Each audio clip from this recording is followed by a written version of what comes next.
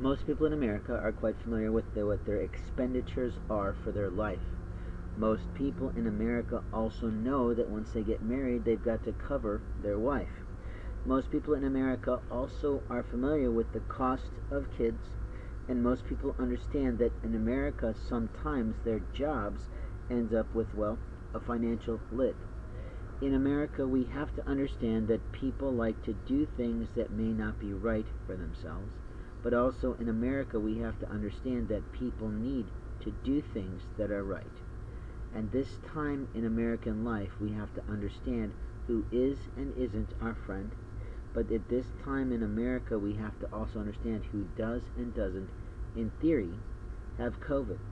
The challenge we have with the current pandemic and epidemic is that we don't know who is ill. But the other challenge we have every day in America, and have ever still, is that there are many types of illness that people are facing that is absolutely God's will.